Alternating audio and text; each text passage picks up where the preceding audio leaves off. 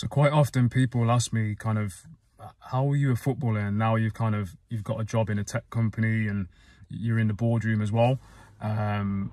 So for me, like, it's one of those situations where it's about surrounding yourself with the right people.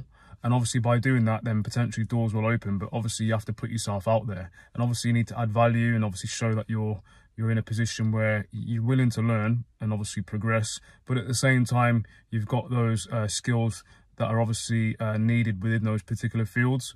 No one's really going to give you an opportunity without you kind of going out there and showing willingness first, unless you're high profile. And obviously then with that profile, there comes a kind of a situation where you're more lucrative from an employment perspective, just based on your profile alone. Whereas you're someone like myself who may have sustained a career kind of in the lower leagues, not necessarily non-league, but kind of League One and League Two, you're not a household name, you're not a profile. No one really knows who you are unless they're kind of an avid football fan.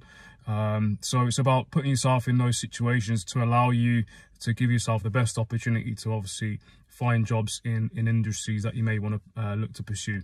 So I just thought I want to throw that out there and obviously just let people know it doesn't really happen by luck. Obviously there's an element of luck there, but you put in the groundwork and then opportunities will come. All the best.